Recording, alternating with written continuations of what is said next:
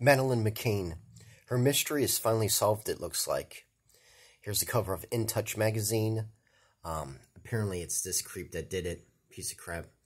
But, there was all these weird theories about, perhaps me and the parents, those of them right there that might have been a part of it.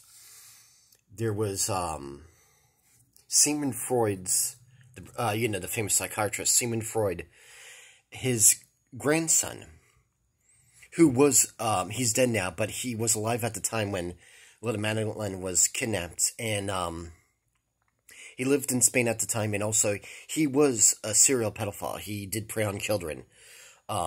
Sigmund Freud's grandson. I forgot his name, but he's very easy to look up. And, a lot of people thought he was involved with it, especially because he was very involved in this case.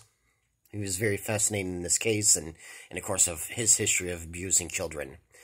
But, who knows if he really is, or he was just another freaking weirdo that lives in this world. By the way, whether it's this man that really did it, who is the sexual predator from Germany, or whether this guy's getting set up, I don't know for sure. But, I just hope it is.